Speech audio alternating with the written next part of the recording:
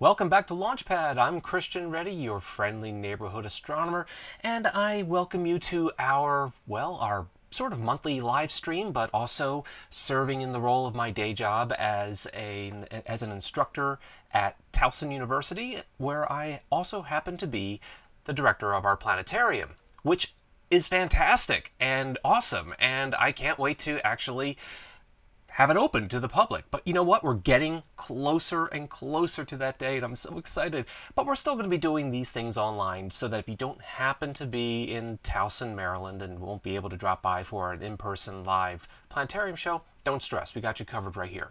But the great thing about tonight is that we're going to be exploring strange new worlds and we know of the one civilization, and maybe we'll catch another or two someday. But the thing is that, we are now living at a time where we get to really start to think more about planets beyond our own. In fact, it's something that has been around in science fiction. I was raised on Star Trek, where they always managed to go visit a Class M world, right? A Class M planet, which is, an Earth-like planet, right?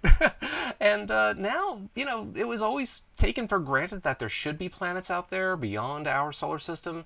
And yet now we know of many, many, many more planets. So just want to say hello to a few folks here. So construction cronies, Chris, the gray button should be blue, eh, guys? Oh, the thumbs up button. Sure, if you're watching this and you're enjoying it, feel free to give it a like. And hey, if you would like to let some folks know that you're watching a show tonight about the search for habitable worlds, please do feel free to tweet it out or put it on Facebook or Snapgram it or Insta-word it, and whatever the you faces are, feel free to share the word, and it's good to have you all here. Hello, Jason Johnson from Japan. Konnichiwa. I hope you're having a wonderful morning. And howdy from Portland and Launchpad class of 2011. Thank you, Jennifer Wills. And by the way, that does, as a bit of a public service announcement, now that we are finally getting out of this thing, the Launchpad Writers Workshop for writers. So if you are a writer, whether it's science fiction, fantasy, nonfiction, screenwriting, editing, if you're a YouTube creator and you want to learn how to explain astronomy better, if you just want to learn the astronomy, really, consider applying for our workshop. It's at launchpadworkshop.org.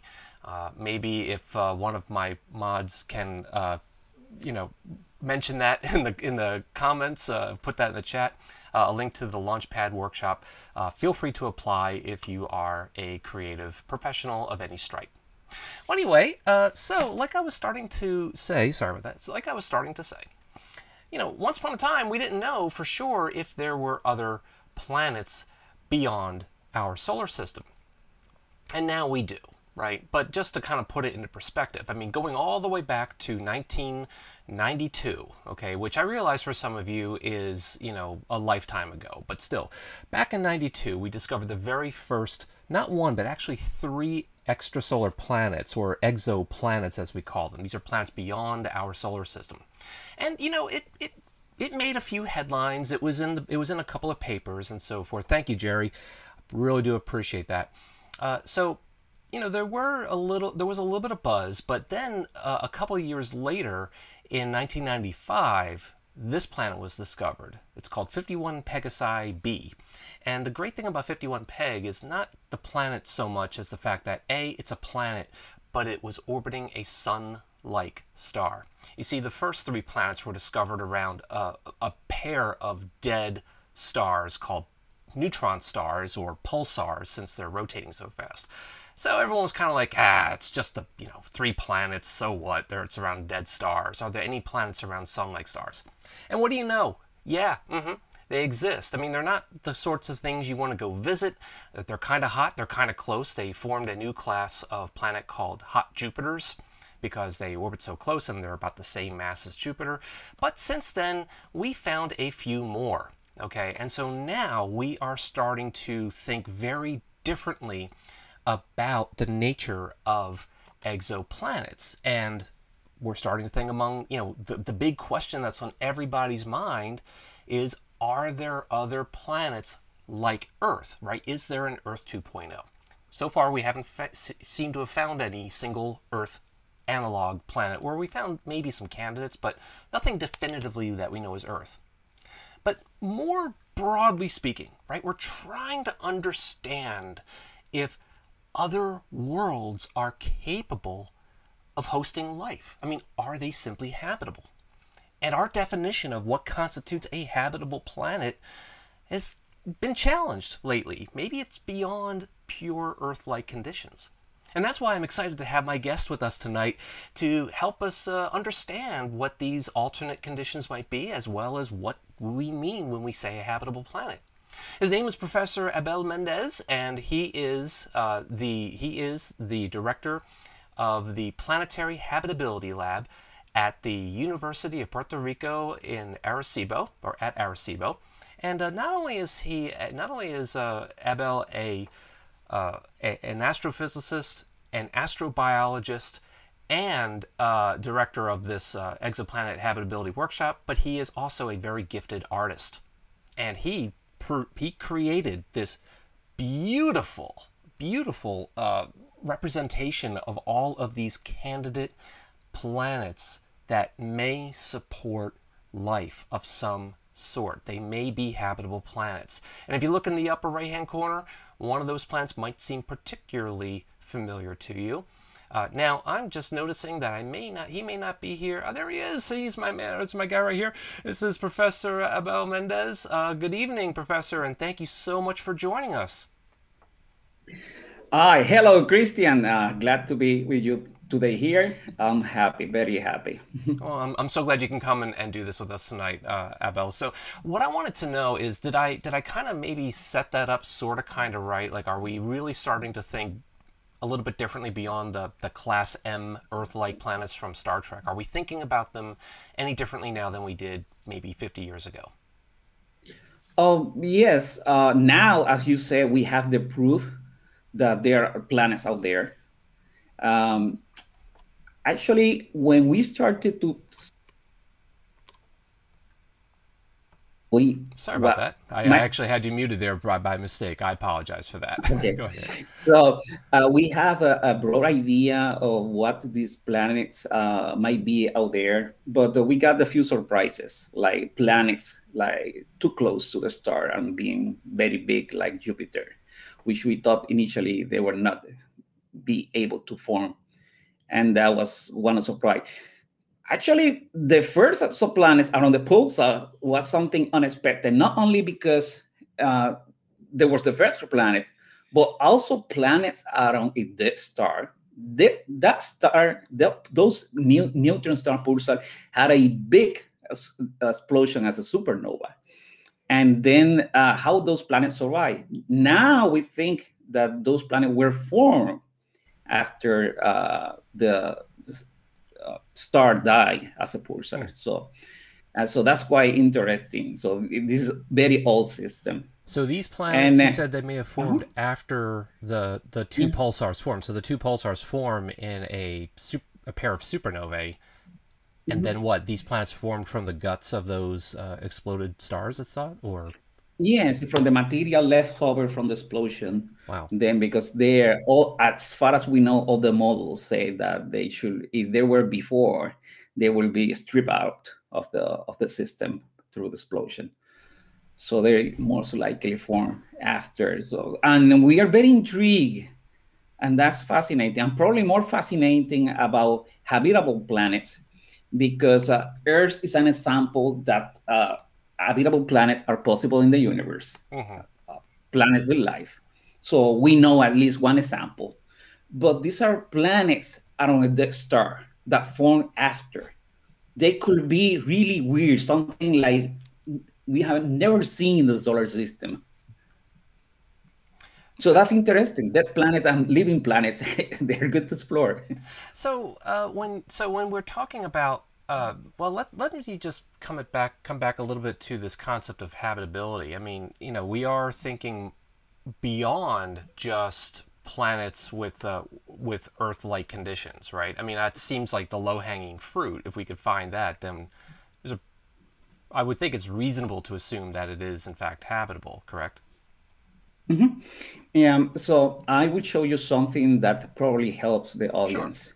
just to understand what we mean with a habitable planet.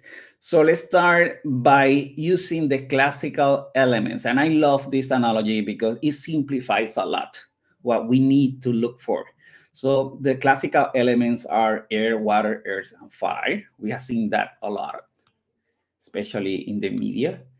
And more technically, what I mean is that a planet or any environment at all, to be considered potentially habitable, it has to have a gas, liquid, and solid. So the three phases of matter. So why? There are many reasons, but one of the most important reasons is that the elements necessary for life, they are not in a single phase. So you need all these phases to get together, to be combined, not separated. So all these elements get mixed. Plus an energy source uh, like light from the star or chemical energy. So this analogy, it looks so simple, but actually in what we do in our lab, this analogy, we have a mathematical model that consider all these parameters. Okay. And it's neat. So you said that you have a model that takes all of these into account. Are you saying that you can build planets in a computer, so to speak? Yeah, we can simulate what habitable environments will look like, and not only considering life as we know it, also other conditions. Because in the end, no matter what life you're considering, it will need mass and energy. And these resources, this analogy of the classical elements, are the resources for any kind of life. And we can try to now apply this analogy to Earth. And when we do that, so we see that forests are full of life. Mm-hmm. Life is visible. And that the reason is that plants and animals need lots of energy and mass, nutrients from the environment. And you have plenty of the air, the atmosphere, you have rain, that's the water, you have the surface, the soil that provides the nutrients, and you have the energy life. But it's amazing that in a planet that we consider so habitable like Earth, we have these deserts where there's a strong limitation of water. And to the eye, it doesn't look like there is no life there. No, there is actually microbial life everywhere. And if we look for ice layers, it has the same problem. There's plenty of water there, but that water has to be liquid. If we look at the clouds, the problem with the clouds is that they don't have enough nutrient because they precipitate.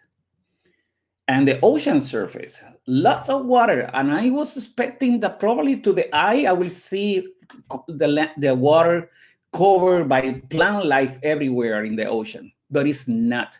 And most of the animal life there is mostly concentrated to the coast where there are more nutrients. And in the deep ocean, there are two limitations. You have that there's not much air, atmosphere, and there's not much light energy. So it looks again like a desert for life. And this is amazing. And now you realize that from this analogy of the classical element, if you want a planet just like Earth, you need a lot of this. And the only way to get a lot of these classical elements is a land. So you need a planet with land, oceans, rain. Is very important. Otherwise, you will have mostly deserts of life. You will be able to have life, but it will be minimal in terms of abundance of that kind of life. Could you, so we have, oh, I'm sorry, I think I've got the wrong, I've got the wrong screen up here. Let me see, I'm going to go back to your slides, Abel. Uh-huh. This is where I wanted to be. Sorry about that.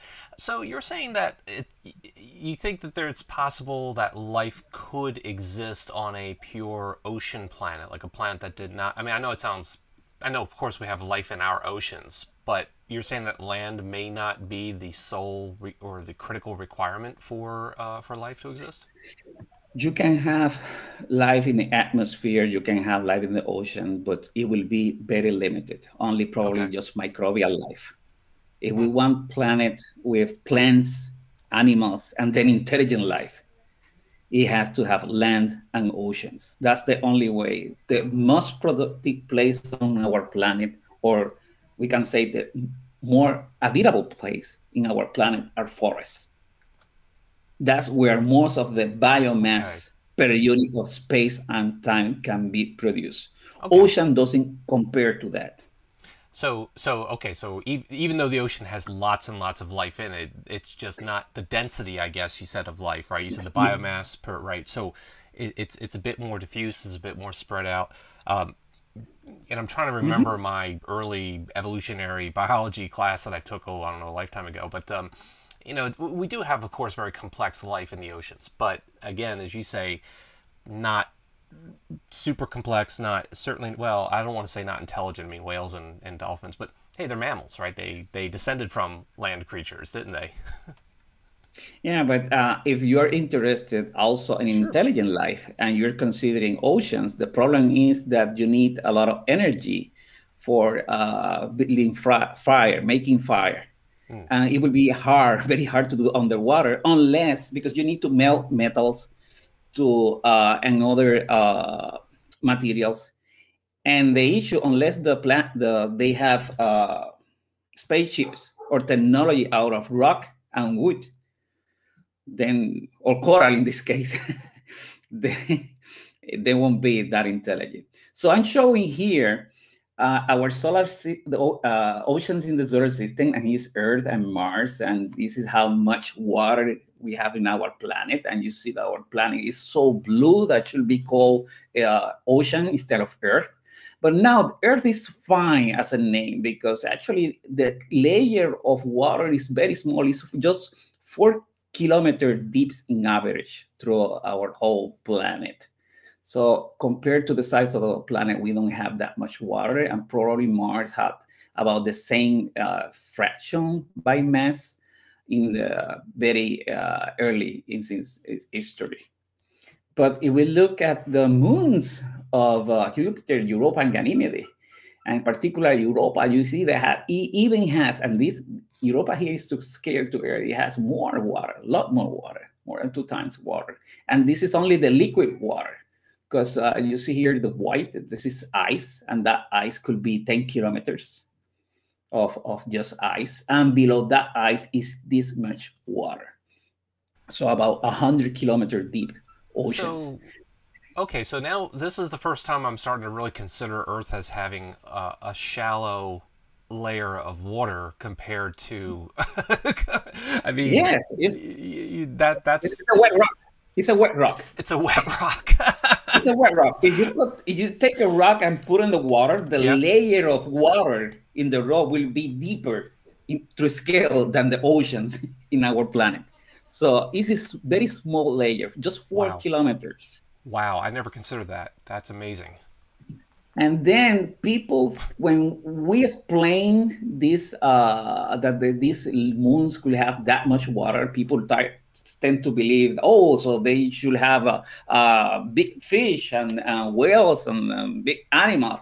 But if you apply the classical elements here, the analogy, and you say, okay, so this ocean is below a 10-kilometer deep of ice, something much deeper than any ice in our planet. This is a dark ocean, so you don't Sure. have that much light. Hmm. Then you don't have an atmosphere. So definitely you will have gases dissolved in that water you have coming from the core, but that won't be enough. So you won't have that much gases and like oxygen, for example, in that water. So this is worse, much worse than any environment here on Earth. Even the deep uh, environments in the Mariana Trench, which is the deepest point on Earth, are 11 kilometers deep. So this is much worse than that. And in those places on Earth, life is transient. It's not a place that this animal life could live for a long time. It relies on the precipitation of nutrients from the top of the surface of the oceans to the bottom. And you won't have this advantage here anyway. Well, So at the this, risk of jumping ahead of something, in case you were planning to bring this up a moment ago, because this raises a question. Actually, I see that a question was already asked, and I'd like to just bring it up here on screen here. Cryptolicious asks, so maybe European octopi could make a hot geyser steampunk civilization, no fire needed. And I was thinking very much along the same lines. I mean, we've all speculated, or we hope, that there's life in the oceans of Europa, and that life would be found around hydrothermal vents, right, like we see here on Earth. Does this in any way suggest that maybe not, or it would just be a very primitive life, or what? well, that for hydrothermal vents, that will be another issue. At least in those conditions, you will have more energy from geothermal energy. You will have more gases, and that might be able to produce something larger by mass. So you will have a much higher productivity. Probably not as much as the case of Earth, because you also don't have oxygen there. It will be other gases. And for complex life, usually oxygen could provide enough energy for their metabolism, but still you can have more. But in general, the ocean will be really bad. And if we try to search for life in this kind of environment, and here I just added Titan and Enceladus, which have more water still underneath their surface layer of ice, then that might only be able to have enough mass and energy per unit of space and time for supporting microbial life. So these are extreme environments compared in terms of mass and energy, what is available here on Earth, even the worst environment. And then you have to still have life anyway. And then that life have to sustain these conditions and be supported by this limited condition. So it doesn't matter if it's a life as we know it or not.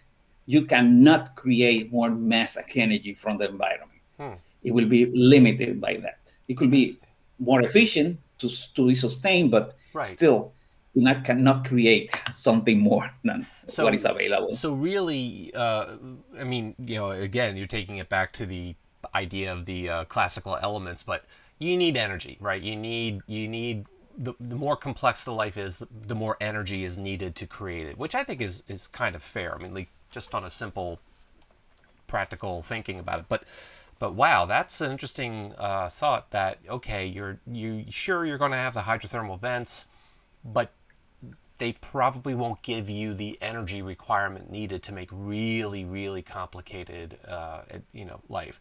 Well, that's a shame. And by the way, I don't know if anybody here watching this, is anybody here kind of amazed about what we're seeing on this screen? I mean, take a look at the screen for a second. Which body has the greatest percentage of liquid water? It's Enceladus, that little thing right there, right? So put something, let me know if this is something that you already knew or suspected, or this is all new to you, okay? Because I want to see, you know, if I'm the only one. I mean, I'm probably the only dumb guy here. But you know what? I'm happy to be that guy. I just want to know if you guys have seen what we're seeing right here. Just think about this, folks.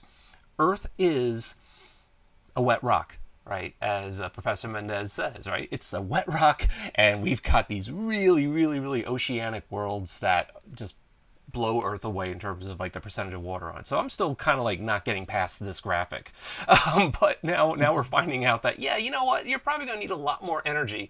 So Earth is kind of like that, kind of in the middle, right? It's got the energy, but it doesn't have too much water, I guess, or water.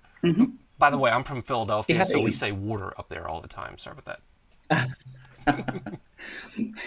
So the problem is that if you have too much water, so the planet is covered by ocean, then you will have less land available at the surface layer to put more nutrients because it's not that you have the land there, but also wind moves that dust, which precipitate and provide nutrients to the planet globally, and like a desert dust everywhere.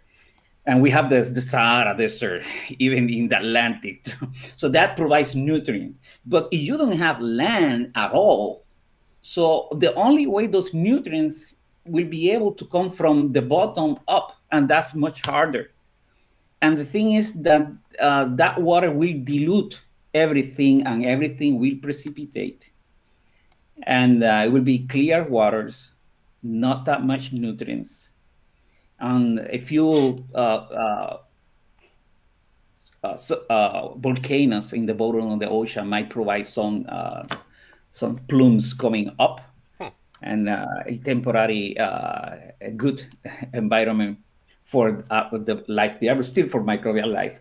But otherwise, it will be something change so much water and not that much life, at least visible life, like on a planet. So you need to have the oceans, you need to have the land. If you don't have enough water and you're a desert planet, so now you have another problem.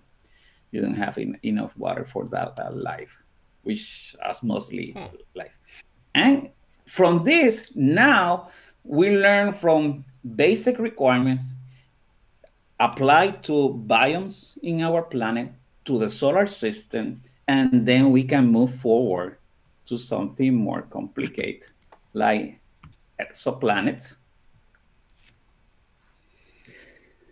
And here is our catalog of potentially habitable planets. We established this catalog. We started this catalog 2011. There were only about 1 or 2 objects at that time, and we thought about maybe it's not a good idea to have a catalog, because I don't expect that many to be discovered in the near future. But it was good. We discovered many in the following years. And so here I'm showing you 24 objects, the best candidates so far. The only real thing in this image is their size with respect to Earth, Mars, Jupiter, and Neptune here. And I say that because all these are artistic representation. As you mentioned, we created a software also during this time to make this artistic representation. So the size here is correct.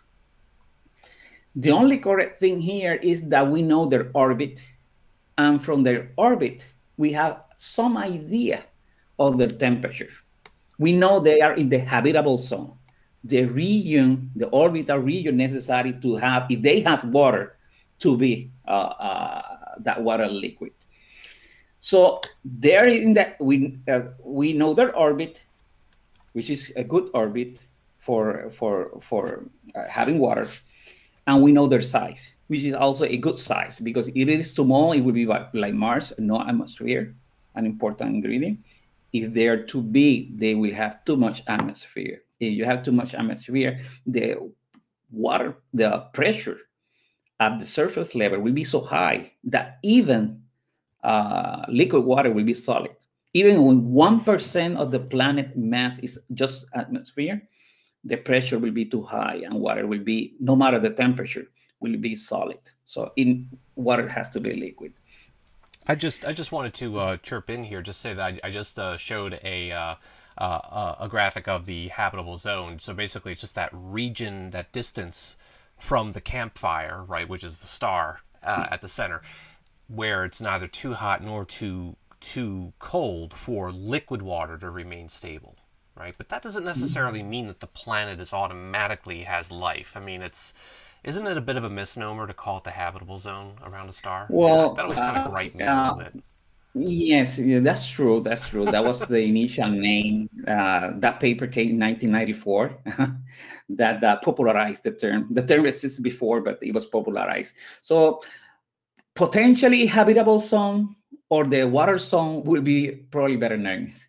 But anyway, the idea is that this is the right zone, and we don't know. What we don't know here is how much atmosphere these planets have. We don't know how much water they have. And now we can say, okay, maybe some of these planets are just desert planets. They have the right temperatures. They are, because they are in the habitable zone. They have the right size to have a good atmosphere, but they have no water, and they will be desert planets. Not good. Contrary to what you see in science fiction, that like Tatooine with planet full of life. It's a planet for visiting. Probably have a pub or something, but it's not a planet for a development of life and evolution of complex life. So, and this, so probably many of these planets are ocean planets, which is not good.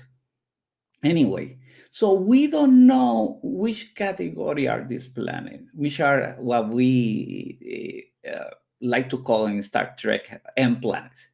So planet with ocean and continents, that's the big mystery. So we may be looking here, maybe they are all desert planets, maybe they are all ocean planets. Maybe just a few are Earth-like. They have ocean and continents. And those are the ones that will be able to have forests because of the rain. Then you need a large reservoir of water, right. and that water will provide the rain. So at the land, they will have enough. You have land, you have the atmosphere, you have that water, and then you have the energy of the star. You have forests, you have food, you have animals, and then animals will develop eventually intelligent life. So many things has to go right to to happen. Okay, so we have a few barriers to clear before we can get to intelligent, at least, life that has the potential to communicate with us at some point down the road, right? But as far as just simpler life, is that a big deal? Is that something that I kind of think that would be a big deal, even if we found so much as a microbe on Mars? But it's almost like there's a certain presumption that there probably is life, or we don't know. We have one data point. It's Earth, right? Mm-hmm. Yeah, I think that once you pass the barrier of first having life, the origin of life, maybe that's something not that easy to happen. But then that microbial life has to survive for all the changes and stellar changes, stellar dangers, the like impact or meteorites, supernovae exploding nearby the planet. So there are many things could go wrong. And probably so microbial life is a lot more common than animal or plant life or even intelligent life. Well, that's good to know. I mean, we are kind of, Earth is really home to the microbes, and there's some other stuff on the planet as far as we know, right? But like, there's my cat. So yeah, that's about it. But it's mostly a microbial world, right? And I think that's what you're saying. Like everything we're going to find, we would expect, or we shouldn't expect microbes to be very uncommon. Let's just, I guess I'm being very generous when I say it that way, right? I'd like to, if you don't mind, we have a number of questions that have come in here, including some super chats, which I want to thank and do some quick shout outs for right here. And I would like to get to as many of these questions as possible, but I do want to try to give a little bit of well, this is not really a question, but Munich, thank you so much for, I believe that's Norwegian 109. Thank you very kindly. I really do appreciate that. And we also have another super chat from Nicholas Paulson, and he asked, isn't the ionizing radiation, this goes back to Jupiter, right? So isn't the ionizing radiation surrounding Jupiter kind of terrible for life on any of those moons? Doesn't seem good to me, but what do you think? Yeah, thanks, Nick, for the question. Thank you. Definitely, yeah. The Jupiter environment has a lot of ionizing radiation, but you have this moon that's protected by that much ice, even 10 kilometers at least of ice. So that will definitely provide enough protection for any life in the ocean. In the ocean, but life on the surface doesn't have a chance, basically. No, life on the surface. No, it will destroy any life at the surface. I would assume as well. I mean, I know there's not much. Europa has a little bit of an atmosphere, but nothing that I think life could breathe. But even if it did, forget about it. You're just cooked. Yeah, I totally understand that. We also have, oh my gosh, we have another.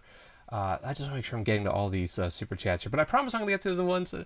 Oh, Elliot, thank you very, very much. Wow, thank you so much. Thanks for sharing such great education. Thank you, Elliot. Really do appreciate that. A super generous $100 super chat.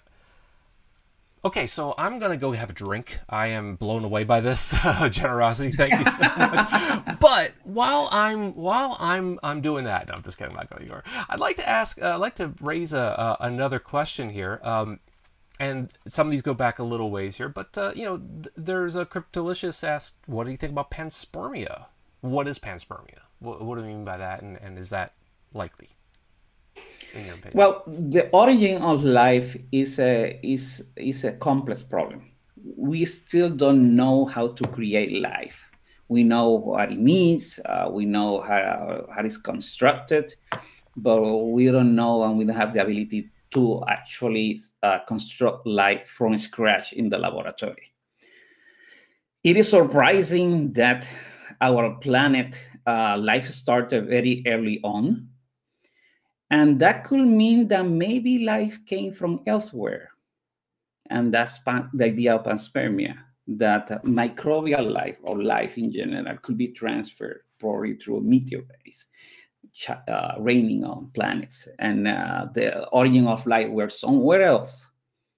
And then eventually one of those meteorites landed everywhere. Those meteorites landed everywhere, definitely. If life started elsewhere and there was a spread through the solar system, then every object in the solar system had a share of those. So, but only in a good planet, not a planet that went too hot like Venus, not a planet that went too cold like Mars. That was not good to make that the environment stable enough for that life to evolve. So we don't know actually where life came from. We have to assume as a starting point that probably the easiest solution is just form of Earth. Right. Because if you say that it came from elsewhere, well, but how? Where? So you're transferring and making the problem more complicated. I see. It came somewhere. So and what we try to understand is how the process started. Right. And actually, the necessary steps to start life are not necessarily the same steps for keeping that life, for habitability. And that's something interesting. Maybe it needs let's speculate. Maybe it's organic material in comets. And during the process of this start forming and the UV radiation, and that stimulates the aggregation and it melts in the nucleus and of those comets. And that's the first complex molecules that will be needed for life to develop. And they now have to wait for and they froze over once time passed through, and they're there when they land in a good planet with a good temperature and more water. It will spread and mix with everything else, and that's the starting of life. So we need to understand any way it happened. We need to understand how it happened, and then another. Generous super chat from Nicholas Paulson. How much more information on habitable planets? 50 krona. Thank you very kindly, Nicholas. Awesome. How much more information on habitable planets will we have from JWST, the James Webb Space Telescope? And when will we get the first results from James? Oh boy, that second question. That's a whole other. The Just Wait Space Telescope. I love that question because I have a visual to accompany that, to answer that question. Well, look at this. All right. Let me bring it up here for you. Take it away. No, wrong one. No, let me go back to this one. Sorry about that, everybody. Oh, gonna get this over. One of these days I'll figure out how to do this job. So let's put in context what we know so far about this planet and where are we going. So for today, in the last 10 years, we know their orbit and size. And I told you already that from the orbit, you know something about the temperature, but that's not necessarily correct because that temperature will also depend on the atmosphere, and you don't know the atmosphere. But it's a starting point. So you know the orbit and size. So that's why these planets are potentially habitable. They have at least some conditions necessary for life, but we don't know if they have other conditions. And in the next 10 years, then that includes the work of the James Webb Space Telescope, we will start to look for the next logical step, the atmosphere of this planet. Taking advantage of the transit method, we will sample the atmosphere by telescopes, by using a spectroscopy to understand the chemistry of the atmosphere. And we might be able to detect water, carbon dioxide, oxygen on this planet. Actually, we have done that already, at least with the big planets. Big planets are easier to understand the atmosphere. We have done that since 2019 for smaller planets, almost the size of Earth size already. So we are getting closer. We started already. But for the planets that I show you in our catalog, we haven't done that yet because they are too small and the signal is very weak, and you need a telescope like the James Webb in space. So that's the next step. Going to find planets, those potential planets, and now to characterize, starting with the atmosphere. So that's the job of the 10 years. And in the process of understanding the atmosphere, if you see that a planet has oxygen, that will be tantalizing because oxygen tends to react with everything, chemistry. And and life is one of the processes that could replenish. And I say one of the processes because we know now that there are other natural processes that could accumulate oxygen in the atmosphere. So it won't be the final nail to say that a planet has life. But methane is another gas that is rare within the atmosphere with oxygen together because they tend to react with each other. And on Earth, those two are responsible for those two. So if we have a final planet of oxygen and methane, that will be really interesting. That we will say, well, so far we don't know any natural way to keep those two gases for a long time in the atmosphere of the planet. So the oxygen we keep, we're breathing it out. I mean, I know we exhale CO2, but we also exhale oxygen as well. And then the methane we release that by other mechanisms. But anyway, both of them are biological, basically. Both of them are biological, but fantastic. Amazing. And then so we have the opportunity not only to see the atmosphere of this planet, but also maybe the bonus will be, we might be able in these 10 years with James Webb to actually say this planet has life if we detect those two gases. Probably you will need better telescopes than James Webb to sample oxygen and methane together, but there is a good chance in these 10 years. And the other thing, in 20 years, we have probably some information about the surface, like if they have continents and oceans. We won't be able to see the planet as a disk yet. You will only see the planet as a dot. Okay. But as the planet rotates, it will become brighter because of the land areas, darker because of the oceans, which are darker. And that would be the telltale that, this planet has land and ocean. And that's precisely the planet that we're looking for, with land and ocean. If the planet is covered with ice, clouds, all desert, all ocean, it won't have any change. So that way, we will have more information about this, about the surface of the planet, and probably we will estimate better the temperature in this process. That's in 20 years with new telescopes that are designed, but no missions yet approved. And in 30 years, life, by looking at that light, looking at the planet as a dot, still as a dot, you will analyze that light and look for the light that tells you that there is the greens of the plant in the planet, which tell that this land is not only covered, it's just land, but it's covered by the green of plants or some life of form. So that's the good thing is this is not forever. This is 20, 30 years, and probably in between we will have a few surprises. And that's good. That's good. But many people ask me, okay, but what about intelligent life? I am interested in intelligent life, then in animal life, complex life, and this detection of life is, you won't be sure if this is a planet like Earth now with complex life, or it's just like Earth long time ago when vegetation started and there was still not that many animals and it was still a primitive planet. So I want to know more. Well, if you want to know more, you will have to go to these planets, and that might take 100 or 1,000 years. And we're thinking about traveling through between the stars. But there is a way long before doing that to do something. Let's see Earth from the nearest star. Well, this is a close-up view of Earth now, from orbit. But if we build a 10-kilometer optical telescope, and the Arecibo Observatory is compared to scale there, which was just 300 meters, 0.3 kilometers.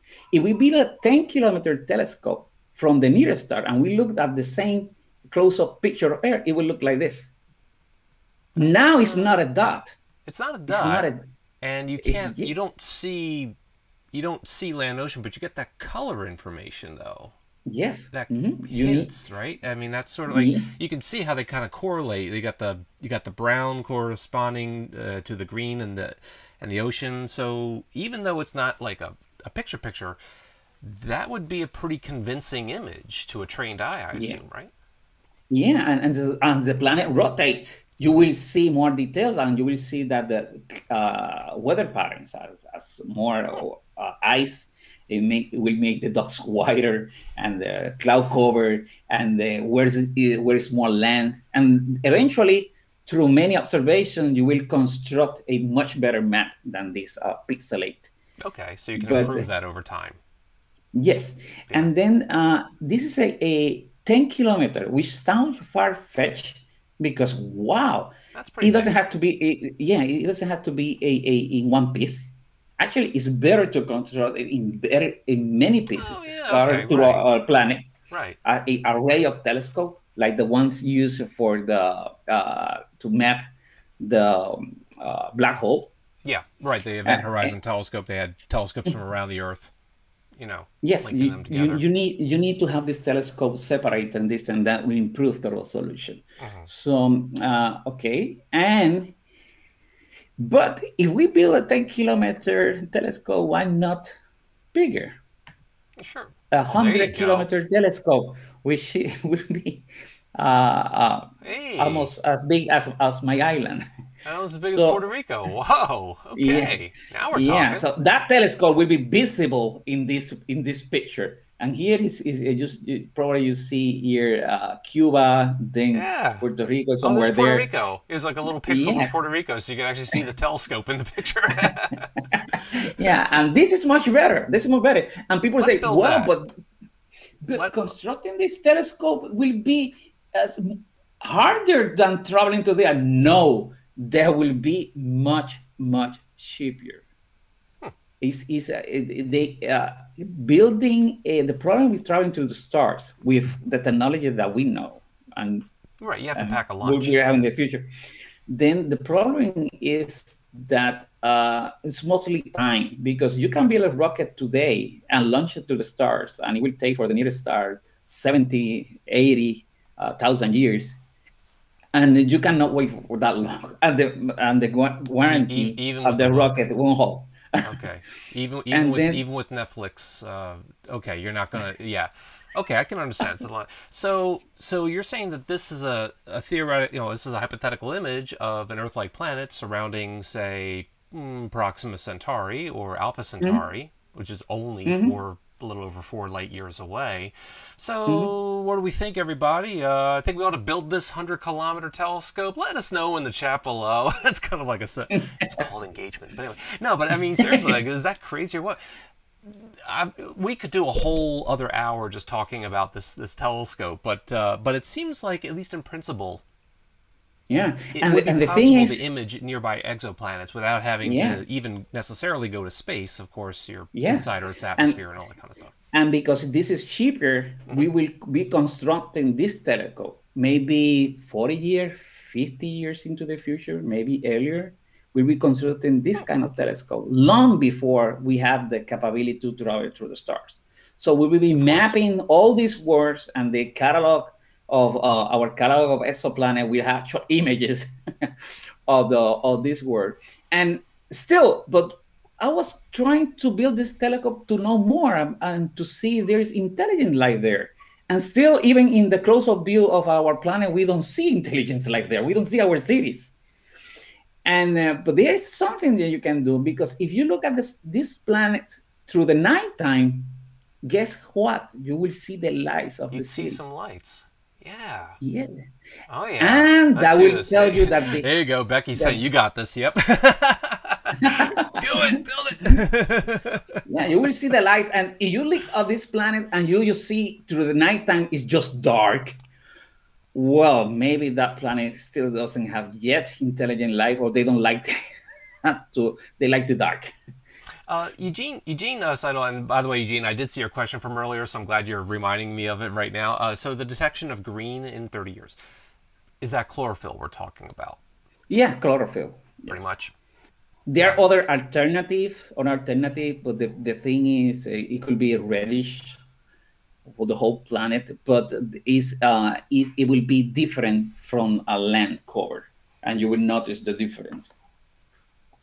Okay, all right, and Nicholas says, let's start by building LUVOIR, right? That's the large ultraviolet optical infrared telescope, basically the thing that makes the James Webb Space Telescope seem kind of small and, quaint by comparison. I do want to just, oh, thank you very much, Becky. It's so kind of you to say that. Appreciate that very much. And let's see, so let me try to bring up a question. Well, I think we've gotten... So I don't think I forgot your question about chlorophyll. Will future space probe be able to detect spectroscopic evidence of chlorophyll in exoplanet proof of life? And when? I think we now have an idea of when that could, in principle, happen. And then this is going back to something that was discussed earlier, also by Eugene. Bring back microbial life to Earth. Well, I'm sure it's a good idea. What could possibly go wrong? Hey, you never know. Just risk it. What's the worst that could happen? And I think there was actually, and there was another, there was another super chat I wanted to recognize and give thanks for. Let's see, Marcus, thank you very, very kindly for that super chat. Really do appreciate it. It certainly helps to keep the lights on, so thanks so much. Now, let me, if you don't mind, because I know we're already coming up toward the end of the hour, it's amazing just how quickly the time can go by. But... okay, so I do have a enter the CARP, I'm sorry, last one. Look for high iron signatures in the target spectroscopy in regards to my previous post. So I'm sorry I don't have time to scroll back all the way through, but it sounds like we're talking about having iron forming in the crust of Earth, which I guess in principle we could pick up that in spectroscopy as well. That would be iron. It will be much harder unless it's in the cloud of iron, because it was so hot, the environment. But the iron is very abundant in the universe, and is in the core of all planets. Absolutely, yeah. So you find it mostly in the cores. You don't find it as much on the surface. We have little bits of iron here and there on the surface, but you're right. There's not a whole lot to just immediately pick up in spectroscopy. So Abel, I think you mentioned the Arecibo telescope. Obviously, we really ought to address the elephant in the room. I'm so sorry about what happened to Arecibo. I was wondering, I know that you're there at Arecibo, and I was wondering if you could speak to that. I know this had been a very hard loss, not just for you personally, but also, also just for astronomy in general, and I think maybe even Puerto Rico in general. It's become a bit of a cultural icon as well, right? Yes, as part of we do in our laboratory is mostly everything related to planetary habitability, the theory, but we also do experimental work, observation work with the Arecibo Observatory. We're looking at many of these stars that we know have potentially habitable planets. We're not looking at the planets. We are not looking because this telescope is better to detect pulsar planets. But I am interested in habitable planets, and there's no way to detect this planet with a radio signal yet. But at least I can look at the stars and the emissions that these stars, especially red dwarf stars, which are probably not that good for this kind of planet because they are very active, not like our sun, which is a quiet star. And because these red dwarf stars emit flares. And I can see that easily from Arecibo. And we have been doing that for some time. And even through the pandemic, because all the good thing about an old telescope is that everything is set, everything is calibrated, everything works automatically, and most of the users were elsewhere using the telescope from out of the world remotely through computers. And because I am right there, I just came once in a while to observatory to actually do physically in the observatory the observations. And I remember the last one I did observation was in February.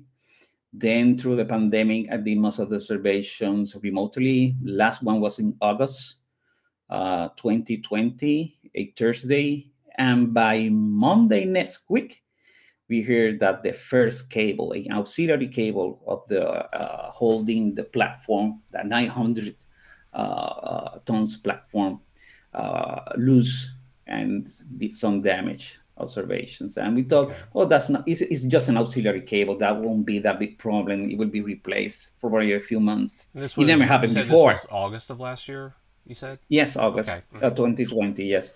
And then, so we thought maybe it didn't happen something like that before, but 2-3 months estimate to replace. It was an auxiliary cable, not one of the 4 big cables holding the original cable holding the 4 by tower, and there are 3 towers. So then by November, one of the main cables just had a failure. And then we realized that was by mid or early November. And then we realized, oh, this is there's a big problem. There's a big problem with one of the main cables. And there was ideas of how to fix it, but now we knew it was very unstable, that people working through this process, something could go wrong very easily. And in December 1st, so the telescope collapsed. So the Arecibo Observatory is still working in the facility, but that platform just collapsed. So we lose the telescope, but there are other instruments around that scientists are using. The Arecibo is still working, and the facility and the scientists are there. Buildings are fine. It's just the main iconic instrument is the one thing that we lose. And I apologize that was hard for that. I had the audio of that clip running, and I didn't mean to overshadow what you were saying, because I just no problem. I figured most people here have seen this footage, but I figured I would just share it just to kind of put it back into context. This was a real gut punch when I saw it too, Yeah, I remember that it was that early morning. It was about close to 8 a.m. The collapse in the morning that Monday, December 1st, and I got a message through one of my colleagues that the telescope collapsed. I didn't ask more questions, because I knew, okay, it happened. We were waiting. We were like waiting for it, and but hoping for the engineers that were trying to stabilize the observatory. And then it was a hard day. People and the press invited me to go over there to talk from the facility. I said no, I didn't want to be there. It was devastating for me. And by late December, I got a call for Abel, do you want to go back to the observatory? I mean, physically, for a movie, for a documentary. And I thought about a moment, and I say, yes, I will be there. So in January 2021, I came back physically to the observatory to have for filming a documentary, a big. I didn't realize at that time how big it was, but it was huge. And they invited me to participate in this complicated movie about observatory. Interesting. And I want to share with you a few clips.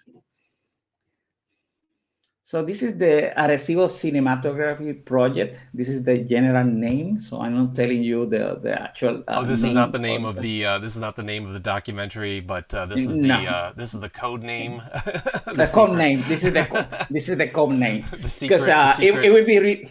It's a secret. It's still a secret because it will be released at some point, and late this year, and it was hard for me to be there because. Looking at the picture and even looking at the collapse, the video that you show us, for me, it's like it was like watching science fiction. Like I could not believe that that's happened. That's sci-fi. That's CGI. Right.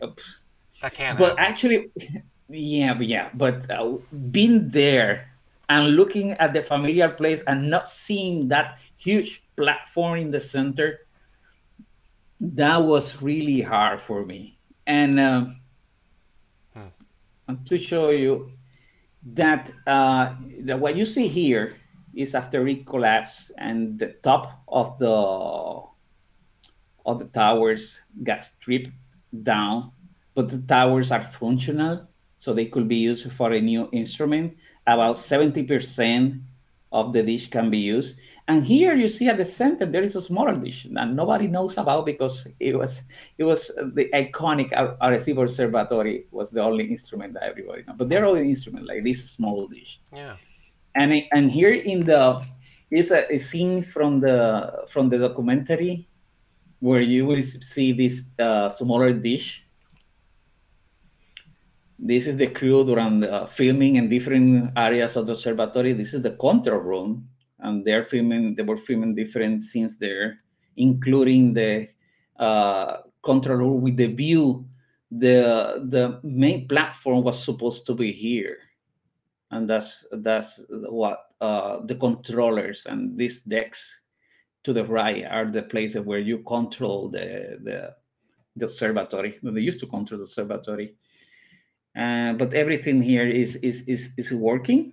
And at least using other smaller instruments around the observatory. This was a small house. If you saw the movie Contact, and there was a scenes filmed in these houses. These are guest houses, part of the observatory. They are nearby. There are 4 of them. Oh, okay. And they have like a hotel there, very nice hotel. But they still have these houses because they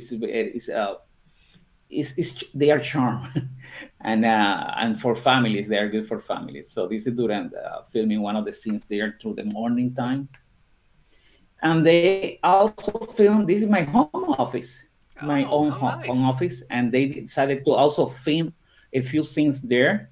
And what is not correct here is there is very orange. And they put a smoke machine, and I felt like they were filming Blade Runner or something during this process.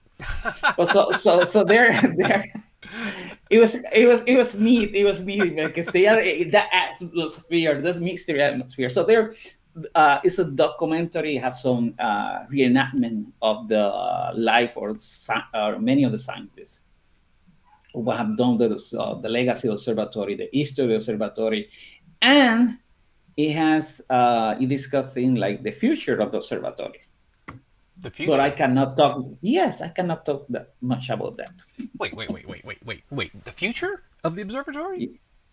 Yes. There's a future? I mean, I know that the visitor center is still there. I mean, I think it's what the NSF, the National Science Foundation, said was, keep the visitor center open, and but what's the possibility of? I mean, you actually showed it already. You do have an additional radio telescope. It's a lot smaller, right? So that's going to keep operating. Yes, and there are other instruments to study the atmosphere. But scientists got together after the first failures of the cable. And we're talking about how to save the observatory, and we explore the alternative. If something goes wrong, what are we going to do? So we started writing white papers about ideas about what could be a future telescope. And if you want to gonna rebuild a telescope, you want to rebuild something much better. It's not to construct something similar, but to construct a much better telescope. So probably it will look quite different that originally. One of the ideas is to construct a phase array observatory. So it won't be a single dish, but many dishes, about 1,000 small dishes, probably each 9 meters, taking the whole surface. There won't be nothing hanging like the heavy platform there.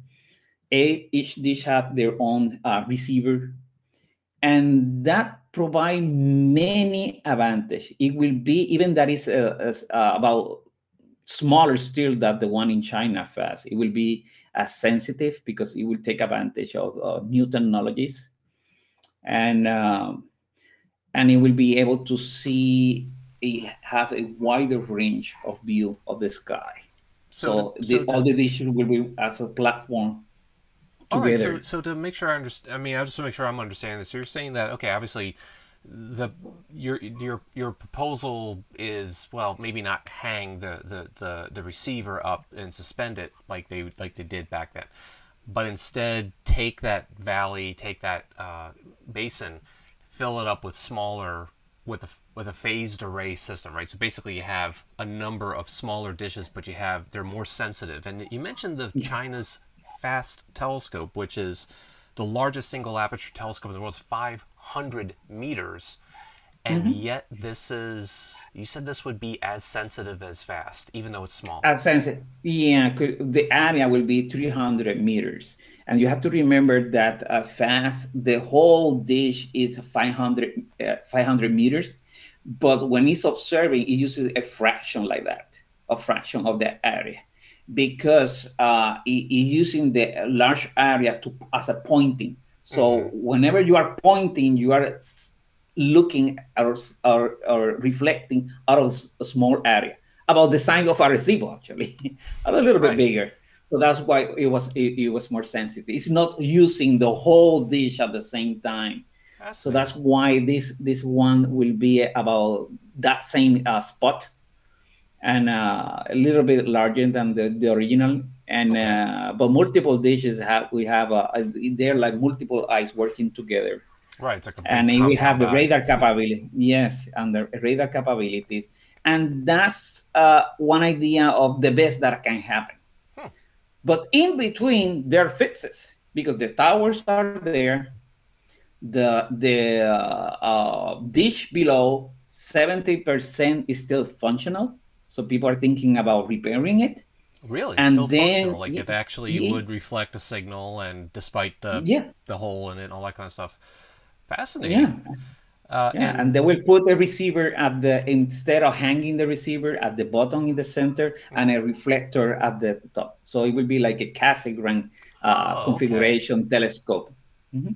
Fascinating. That's an interesting idea. So, is there any traction on this, or is it still just very much in the early stages at this point?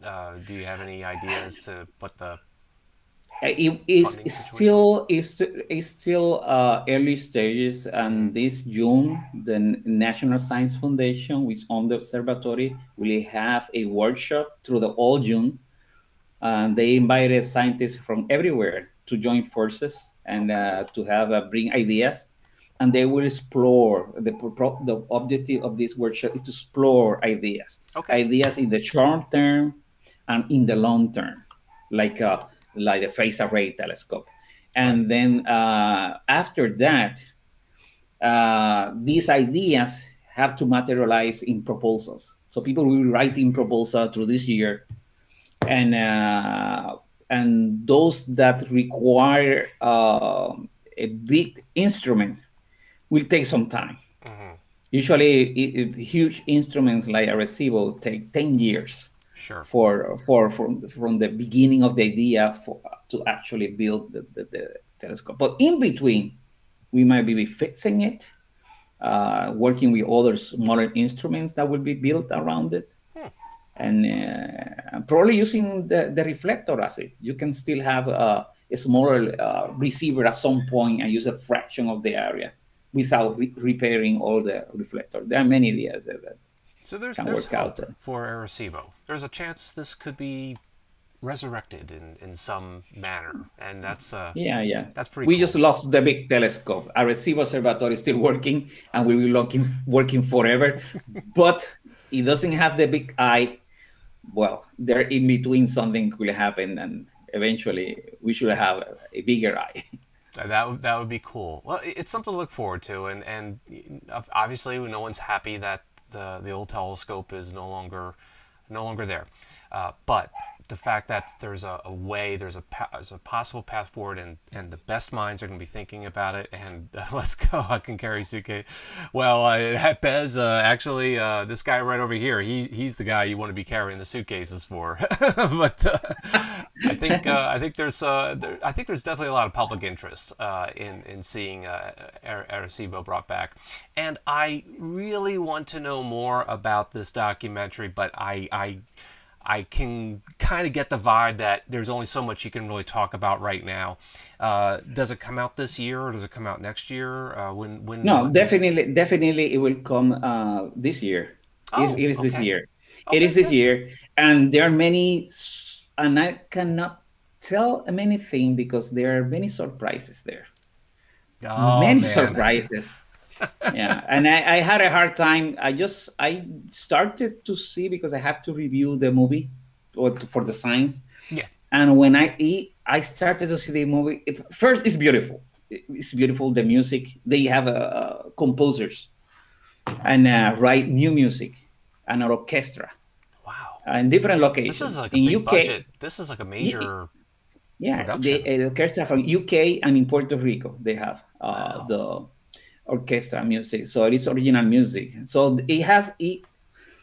There's so many details there, and they took a lot of care to be something good. Not only is a story, a personal story, and it was very hard for me to see at the beginning what they were showing. Is kind of sentimental. Well, I can sentimental for Of for the course. observatory, Of course. but then it takes you everywhere from past, present, and the future of the observatory, and you will be definitely surprised that you say a few things. I haven't seen that before. Yeah. Oh, because yes, Okay. it's for the movie. All right, all right. Then I'm not going to ask you to spill any more beans. You've been very generous with the information you share with us so far. I don't know about you, everybody, but I'm looking forward to seeing this documentary about the Arecibo Observatory. I want to see it yesterday. I want to see it like on my screen. Actually, I want to see it. I want to come down to Puerto Rico and see this thing. And I know it's not the way it used to be, but just to be there, because it's Yeah, always been well, on my bucket list. I definitely want to come down. the documentary will be released everywhere internationally. It's in English, Great. and I can confirm to you now that once we have the release for the trailer, I already talked with the director of the project, and definitely it's okay. I want to be back in your program with the director, and then showcase the trailer in your show. Yes, yes, yeah, that would be fantastic. Holy crap. I mean, sorry.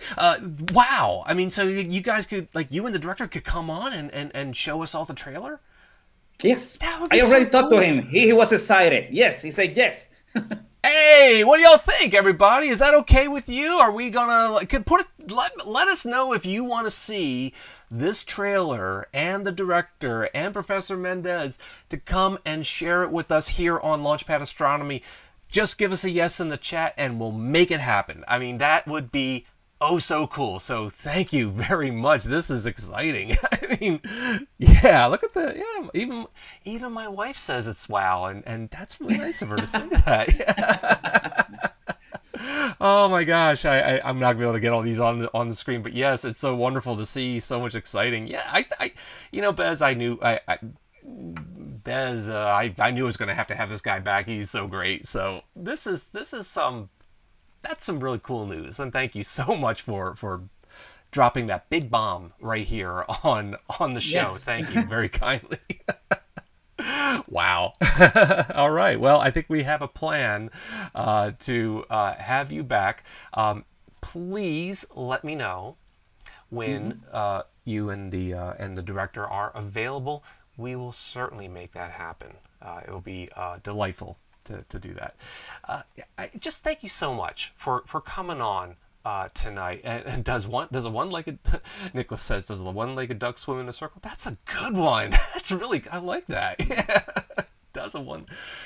Thank you so much for coming on tonight and talking with us. We've actually gone over our hour by a fair amount, and I apologize for keeping you on, Abel, but this has just been a delightful conversation. And yes, of course, you are welcome back at any time. So thank you once again, and please, everybody, make sure you show Professor Abel Méndez some love here.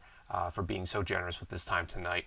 Yeah, I agree with you. Oh, yeah, okay. Well, so, let's take a trip down to Puerto Rico. Have a family down there. Yeah, okay. I think we can make that happen. So it's a bucket list. Actually, I visited Puerto Rico when I was a child, and I still remember it vividly. And I always wanted to go back. So more than enough excuses or reasons to go back. Well, you are welcome.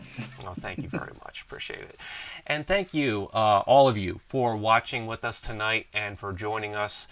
And I do want to just, as I close out this evening, again, just with gratitude to my guests tonight, I also want to take a moment and thank everybody for their wonderful comments and their questions. I'm so sorry we couldn't get to every single one of them. I do apologize. Try to run through as many as I could. But I also want to say thank you to those of you for the super chats, for those generous super chats. It's so appreciated, and I hope none of you are my students because you're broke and you can't afford it. But thank you so much for the super chats and for helping to keep the lights on. I'd also like to take a second and thank these people right here, my Patreon supporters, for keeping Launchpad Astronomy going, and I'd also like to give a special shout out to my cosmological and intergalactic level supporters. One here, sorry. And if you would like to join me on this journey through this incredible universe of ours, please make sure you subscribe and ring that notification bell so that you won't miss out on any new videos. Because now that the semester's over, I can get back to making videos again. So I'm looking forward to doing more of that. Thank you all so much for coming out tonight. And please, everybody, have a wonderful evening and stay curious, my friends. Good night.